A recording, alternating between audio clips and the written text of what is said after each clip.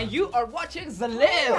Hey guys, I'm Stevie French. I'm Tamerin Jardine. And we are hijacking ZAlebs.com. Speaking of hijacking, Afro-pop musician Bucie was hijacked in Durban last night. She's there for the Royal Soapy Awards and has taken to Twitter this morning to plead with her followers to help look out for a silver grey Toyota that she was travelling in. If you're driving a silver grey Toyota, good luck.